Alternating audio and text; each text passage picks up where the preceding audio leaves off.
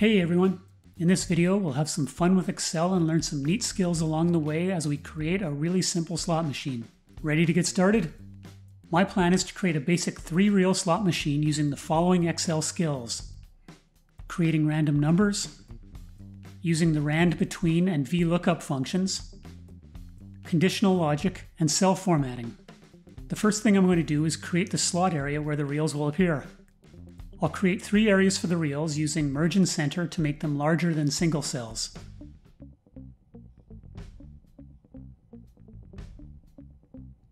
Now I'm going to make the font size larger so that the symbols that appear in each reel really stand out.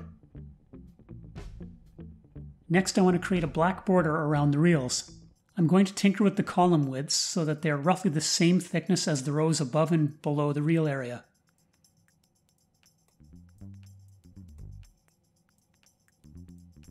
Now I'll use the shading option to create the black border around the reel area.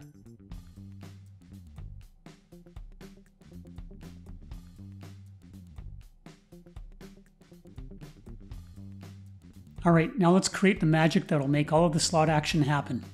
First, I'm going to assume that each reel of our imaginary slot machine has 10 possible outcomes.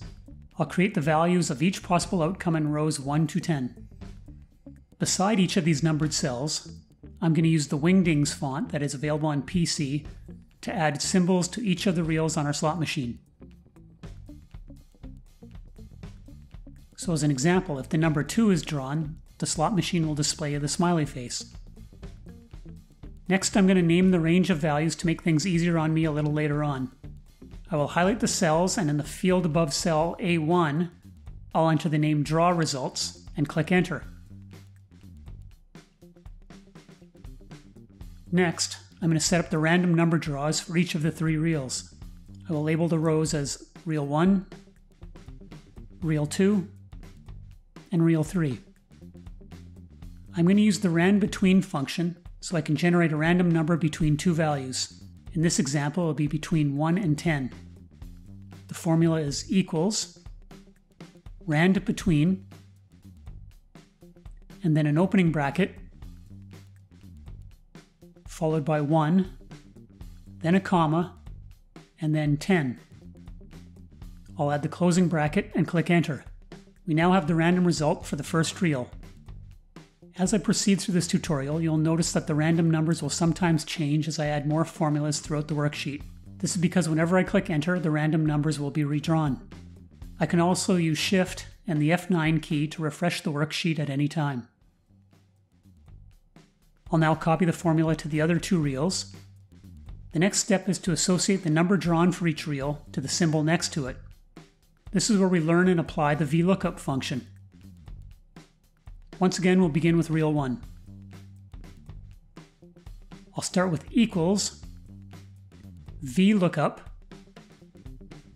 and then an opening bracket, and then I'll pick the number generated for the first reel in cell B12. I'll add a comma, and then type Draw Results, which is the name we gave to the range of numbers and symbols. This makes it much easier than highlighting or manually entering the range. I'll add another comma, and then type the number 2 because we want the second column from the left of the range. This would be the symbol we want. One more comma and we'll enter false because we want an exact match to the value in B12. I'll add a closing bracket and click Enter. We can now see the symbol next to the number drawn for reel 1. Oops, I have to change the font here to Wingdings. Now we'll copy the formula to the next 2 reels. Now, if I refresh the page using Shift plus F9, we can see that our VLOOKUP is showing the symbols next to the numbers drawn. Now let's display these values in our slot machine. The first thing we have to do is change the font for the reels to Wingdings. For the first reel, I will enter equals, and then I'll click on the cell that displays our VLOOKUP result for reel 1 and click Enter. I'll do the same for the next 2 reels. Once again, I'll refresh the worksheet a few times to simulate the spins of our slot machine.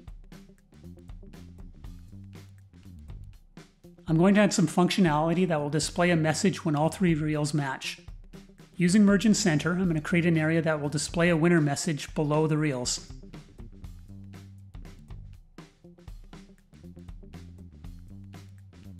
I'll also create a border around this area. The logic that I want to use is that if the values for reel 1, 2, and 3 match, I'll display the word winner. Otherwise, I won't display anything. This can be handled by a conditional formula. I'll begin with equals, and then if with an opening bracket, and the word and, because we want to make sure a couple of the conditions are true. Followed by another opening bracket, and now we add the conditions. The first if reel 1 equals reel 2, and then a comma, then if reel 2 equals reel 3. This would mean that all reels match. I'll add a closing bracket.